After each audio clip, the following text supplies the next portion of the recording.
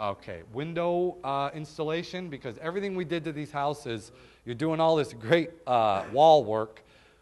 We had to decide whether the window was good or did it need replacing.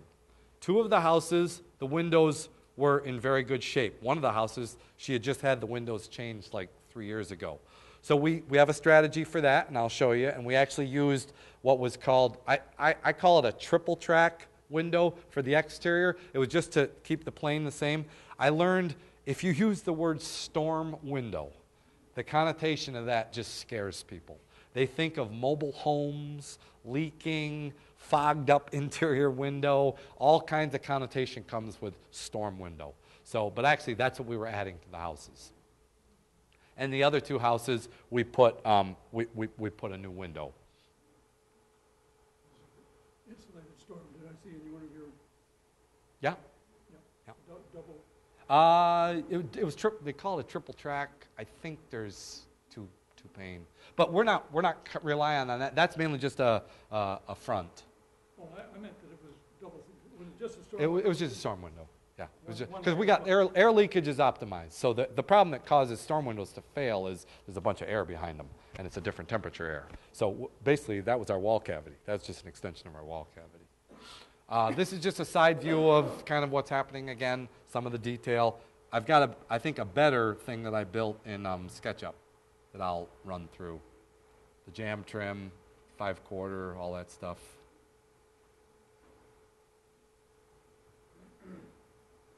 Okay, this is what we kind of started with.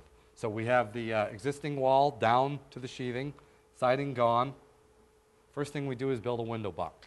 The window buck is going to accept the new window. So we got the rough opening, we defined the rough opening, and now the window can be bought to fit the rough opening. So we made the rough openings based on windows that we specified, looking at the house. Another interesting thing here that we solved. A lot of older houses have sash weight cavities. The window is old. It's got those anchor weights in both sides. When a typical window replacement occurs, they don't take care of that side cavity. That's left as basically a short circuit from the exterior to the interior. So the window buck actually, and you'll see after, the window buck took care of that cavity. So this is our first time. So count the times around the house. So this is our second trip around the house, and this is where the costs get high, and that's why the next level of research project I'm doing, we're trying to drive this down with more robust materials. But so here they've taped and put up an exterior air barrier. Rigid insulation will work fine as an air barrier, but again, the bogeys that I set in the specifications were very defined. To make sure they met them, we specified also an air barrier sheathing. So this was a product called Thermax, or Thermoply, I'm sorry. Which is not an insulator? No, it comes in 3 different structural grades. We chose the middle grade. It's a little bit thicker than cardboard, and it comes in 4x8 sheets, and it actually has a nailing pattern suggested. And I've got pictures of it. Here we're flashing, taping. They used peel and stick and flash the pan, slope that pan. So basically, they're getting to treat this renovated house as this is what you would do with a new house. I mean, this is exactly how you should build your window jams and set your windows in new construction. First layer of rigid polyiso. Taped, second layer, and the window back in. And we've put the strapping on, flashed, and then the furring strips for the siding. So, box is finished interior. Right. So we've left, again, remember what the house looked like from the inside. We didn't want to compromise that. So there's one trip, 2, 3, 4, 5, 6, 7, 8, 9, and then siding. 10 trips. That's what we're after in this next project. But that was the biggest learning right there. They hit the bogey, but it was very expensive. And you did that for if the window came out. I mean, if it didn't, two of the houses, we still did the window buck and flashed it, but we just put a storm window there. So the real window was still doing the work behind. And that was left in the whole time? Yeah. So your buck came on the outside of it? Yep. Yep. And I got some pictures of that. So there's their detail on the inside. I mean, the wall has been fattened, but we didn't have to mess with their casing. So we just used, sheet grade plywood. You could go hog wild there. I mean, I was paying for these projects. I mean, I told the homeowner I would not bring I promised to bring their home back to as is or better condition. But I didn't put swimming pools in these houses or, granite countertops. This is the sash weight cavity when we took the siding, down. So that gets avoided when a window replacement guy comes. Basically, he'll do the rough opening of what was there and pop it in. Well, that's gone. We basically, the window buck takes that up. Well, Greg, the previous picture, did I see something wrong? Do I see a new replacement window, double insulated glass, double thickness glass, but also a storm window on the outside, or is that just a screen? That's a screen. Okay. This was one of the houses where we did change the window. Screen. On the windows you did, how'd you handle the weight bucks? Probably weren't taken care of. Well, you'll remember they had their windows changed in a few years in advance. The weight buck cavity was still there. We dealt with it with the Thermax and the Thermoply. Right. No. Right. We covered over that. It became part of the structure. It's still an air cavity. Well, I wouldn't consider it an air cavity because we isolated it. It's been sealed. Air won't flow through. Right. It won't be a chimney. This was just constraints. I'm just showing this as a constraint photo. This is our first layer of Thermoply after they've bucked out the window. This was the neighbor's house, right, like 4 feet away. So they put scaffolding up in there to deal with that. And that chimney, this is the house that had 4 chimneys. I mean, that was one of the chimneys that had to come down. When you took them down? And there's quite a market for that type of brick. It's an architectural brick. I mean, people were excited. They were worried about having to get rid of it. I think they got some money for it. Yep. So there's the window buck with part of the Thermoply applied. Here they're 2 by 6. 2 by 6. Because we're coming out 4 inches, Thermoply, and then I think they ripped it. They might have even ripped it for the right, but no, because it's bought 2 by 6, so it's really 5 3/4. It's not a 6 inch. If it was dimensional, that'd be a little bit different issue. Here they're just doing some details. Window bucks. Window bucks. Cause a lot of this they did before they got the last side of the side. They tried to stage the project, which was impressive. I mean, to minimize their costs, because they gave me a bid. They held to the bid pretty good. I allowed change orders, but we were, tried to minimize them. They orchestrated the work quite nicely. I was impressed, and I had nothing to do with that. We just, we went from the bid. But most of these projects were soup to nuts, 6 weeks. House back to normal. Going over that side, I think. No, that's coming off. Yep. Application of the Thermoply. That's that air barrier we specified. This is some flashing detail. It's better to work with this on a shady day. That stuff is pretty nasty. They're making it better though now. They're putting rip tape on it and much more uniform. Comes in better sheets. Window buck for the doors, because exterior doors on existing housing, a lot of them are really bad. We basically treated them just like the window. We usually replace them. Flashing. There's the window in place. That's a new window. Yeah, we specified a certain U value, and there were 2 window companies willing to provide. I mean, they didn't give me the windows, but they provided a list price for the project. Sirius Materials was one of them. Another one was inline fiberglass. Accurate Dorwin would meet the requirements. Duxton, but have your checkbook. Sirius Materials is one of the nicest windows, and it's American made. It's made in California, and they're now they're getting much more penetration in the East also. That's a low E glass. Low E glass. They've figured out a way basically to get the performance of a triple pane, but they do it with a double pane and a interior layer, an interior like film they created. There's a great YouTube video. If you Google under YouTube, type in Sirius Materials Explained or something, and it shows how they make it. So this is, yeah, just more detail. That's the same. I had to think. That's a house that got a storm. Yeah, That's a storm window. triple track. Yep. Two sashes on Yep. the screen. Yep. I'm jumped a little here, but now you'll notice this is a good example. Tough R. Tough R had the same insulative properties as Thermax. It doesn't meet the ASTM 84. So these guys were smart. They met my spec in the basement with the Thermax, but Thermax is much more costly than the Dow board. So they used the Tough R on the exterior of a couple of the houses, and it met the spec, so that was fine, as long as they didn't use it in an exposed interior surface. New door. Just detail.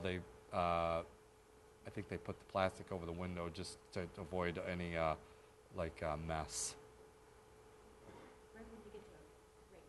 Okay. Yeah. This is just finishing up one of the smaller houses. This is that bungalow house that had all the ice dripping off of it. Yeah, when I get to the roof, we'll stop. Yes. Yep. Yep. This is porches. I mentioned porches earlier. So all that Thermax had to be slid up behind those porches. So they cut the board back. I mean, sometimes in a project where the homeowner is paying and probably has some means, you might talk people into getting rid of porches or building new. There was one home where we spent so much time configuring with the little back porch. I offered to split the cost with her of a 10 by 10 deck. She couldn't come up with it, so we kind of had to deal with it. But that would have been a great, in a regular project, the contractor might negotiate with them, hey, a porch would make this much easier for the detail, and you'd have a better space. Because what they had really wasn't the greatest, but we kind of had to work with it. That's the two-family. That's blower door day number 1. That was pretty exciting for the contractors because they wanted to see what they had achieved with just the thermoply and the taping of that. So we don't have any of the rigid on yet. All we have is the thermoply down to the sheathing, and we've done the windows. And we got the number down I think we got it down like 40% with just that layer. Just more detail. Talk about screws. I mean, in the basement we had 6-inch screws. These are 7.5-inch screws because we're going through a furring strip. Well, here, not the furring strip yet, but we're going through 4 inches of rigid, through the thermoply, through the sheathing, and into a stud. And these houses, because they're older, they had real dimensional, like 2x6, 2x4 studs. So it was strong. You start to see some of the transition up to the roof. We've already re-roofed this house. And you see the rigid, the first layer coming up the side. Here's the second layer. So we tape the interior. On these, we tape the first layer. Tape. Then we stagger the joints. So if we put the first layer on the 4 side is horizontal, the next layer they probably put the 8 side horizontal. Stagger.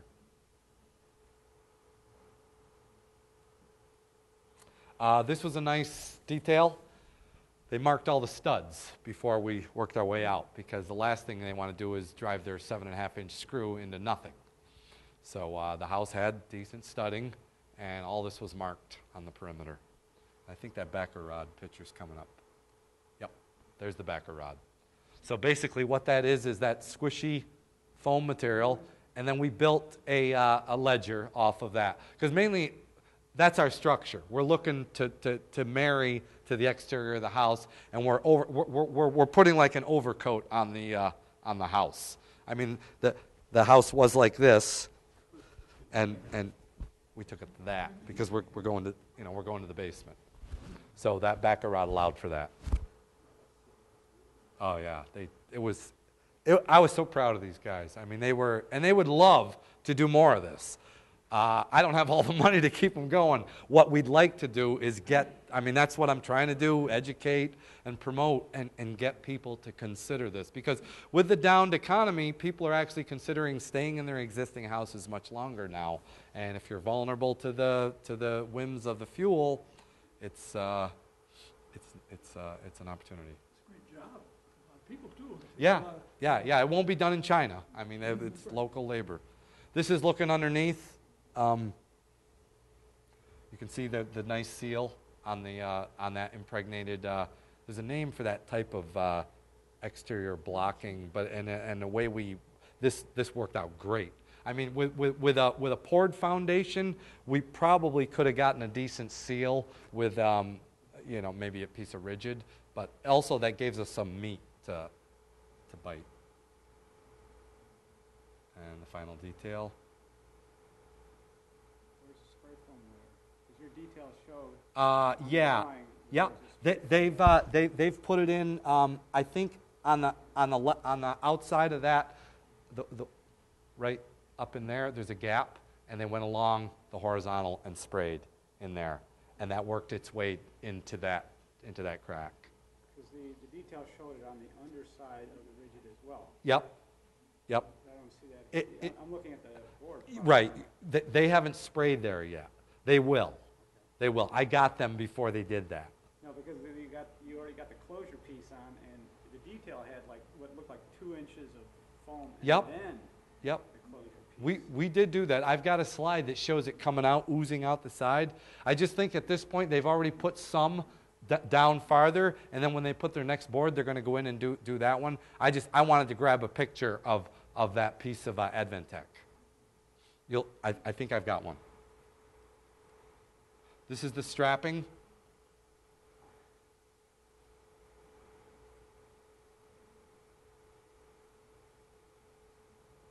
This is the siding going on. This was the house with 4 chimneys.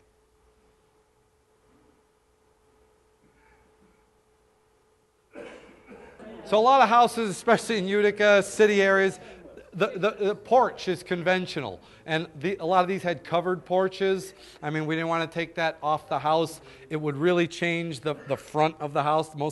Obviously, most of the porches face the front of the street. So we dealt with porches. This 2-family home had a sag in the front. It had a structural issue. So we knew about that going in. So we corrected that. We were able to do that, some of the insulative work, but then we corrected the beam as we went into the project. This is just another porch sill connection. Some of them, there's all kinds of different porches. The one on the left there is the one where we spent like 4 extra days, and I would rather have bought her a 10x10 deck or had her buy a 10x10 deck, but we had to actually deal with that because that's out there. I mean, that's not conditioned space, but behind it is. So we had to get our 4.5 inches of detail behind that porch wall. So here you'll see they've cut back the wainscot boards about 1.5 inches, and this is and then they made some blocking, and this allowed them to slide the thermoply up through and make that continuous. It added, a lot of this it's not just a square box. This is one of the houses that got the storm window treatment, and there's your foam. I forgot your name, but there's your foam coming out the bottom. Uzi. So it oozing out. Okay, I told you, we we were looking at that in between bridging. right. Yeah. That's where we were. Yeah. So the foam wasn't totally, you know, not present on these job sites, but it didn't require like an entire, tractor trailer full of it. Because with foam, there's also environmental conditions. You can't spray it. It needs an optimum temperature to apply and set up. And some of this work, because each contractor, we had 2 teams that we hired. Each team did 2 houses. We started in the early summer of 2010. So 2 of the houses, you know, started to linger into the late fall, with temperatures vary. So there's the amount of like detail we had to deal with that little bump out porch. I mean, basically, we've got the thermoply, we've got the first layer, the second layer, we still got to tape that, and then we got to seal. I mean, because that's our exterior thermal barrier, so and insulative barrier. So my point is, porches require and orchestrate a lot of extra detail. Again, we put the air barrier to the exterior. That makes it a lot easier, but this is an example when you're dealing with a porch of kind of what you deal with in every room if you define the air barrier on the interior of the house. So the attic eave on the roof on the, this was one of the houses that got a new roof, so we extended the overhang to get moisture away from the house, throw it off the house, give enough of an overhang to protect all the siding that we're, all the build out and the siding that we're going to have there, and then make that transition. That's not the most optimum cleanliness there of attachment from roof eave rake to wall, but it was functional. And the advantage here is we blower doored this before we started to cover that with rigid. Question? Well, is that old soffit structure there? Some of the old where we married into new. Yeah.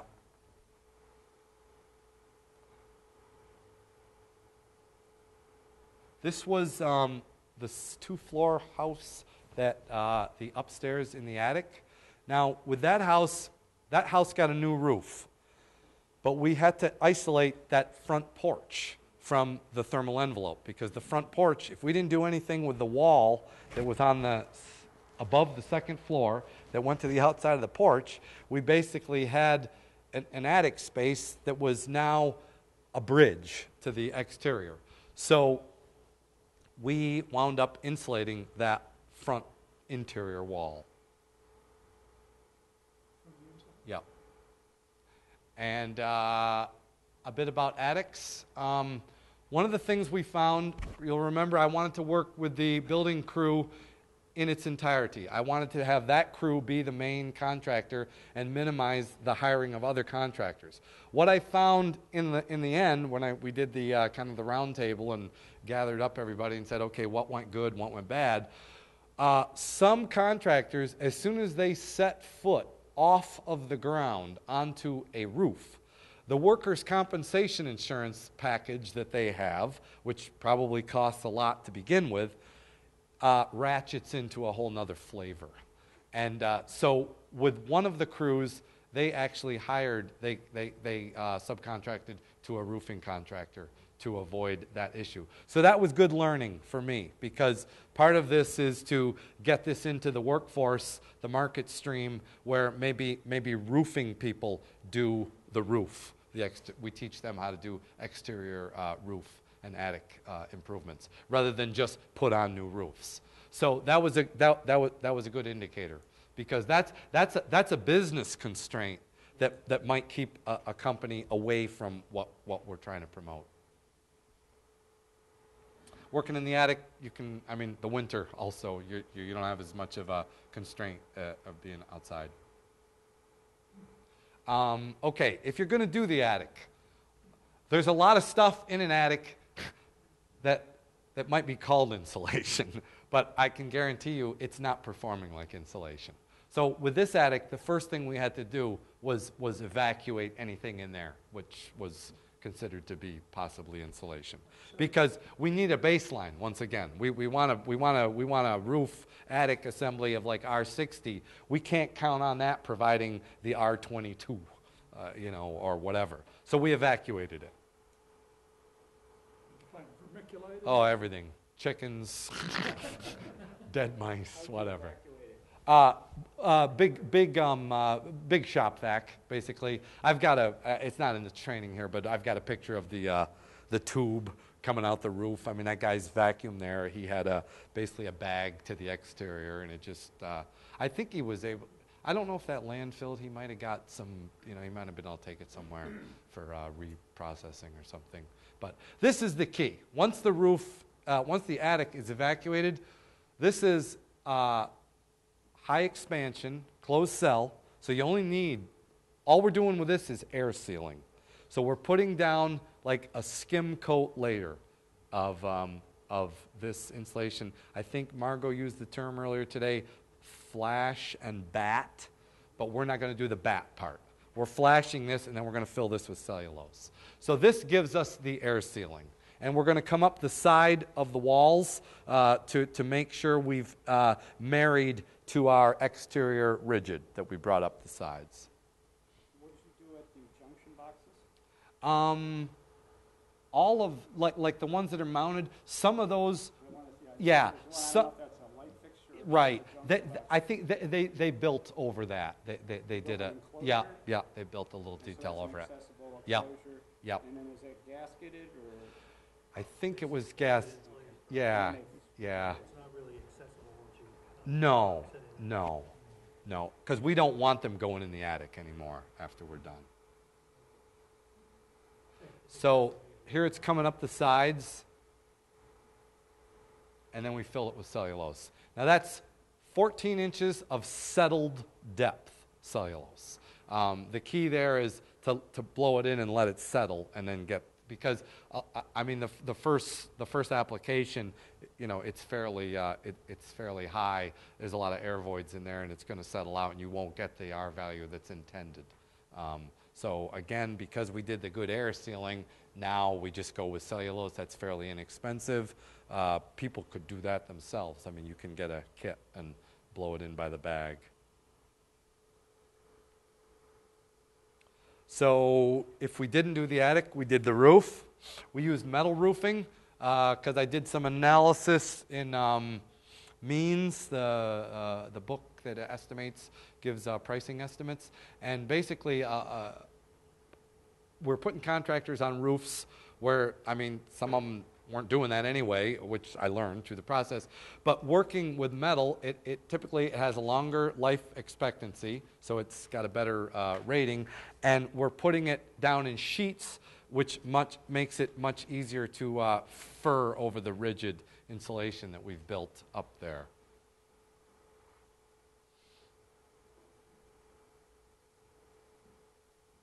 This was one of the roof decks that obviously we had to take the roof deck off also. This was one of the houses we're pretty convinced that we kept this house from becoming rotten. I mean, this house was terrible in terms of, this was the one that also needed the basement jackhammered, because what was happening, all that moisture was going up the sides of the exterior walls that weren't insulated, so it's just massive balloon frame. Right, exactly. Remember, like the Utica houses, they're all balloon framed. It's just a moisture home up there, and I mean the roof was about to fall in. So we resheathed this and then put new roof on it.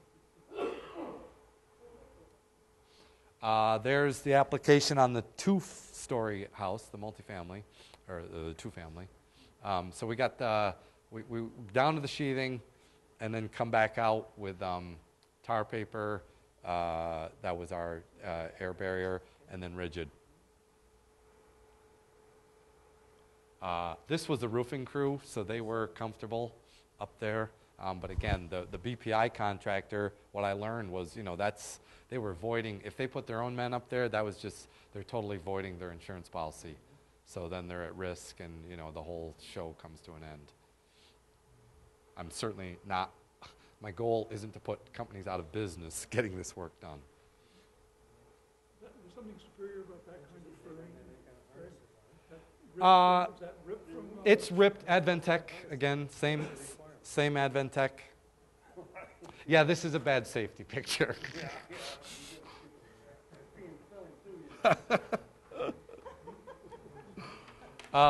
Again, not the greatest tape. We would have preferred they use Grace ice and water tape here, but they taped the seams. They taped the first layer of rigid, which was the objective. Detail at the rafter, ridge. So the metal's on there, the siding's coming up. It's where everything meets.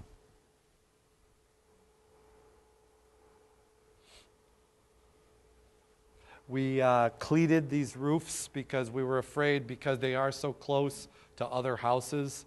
So we put the snow stops on the metal roof.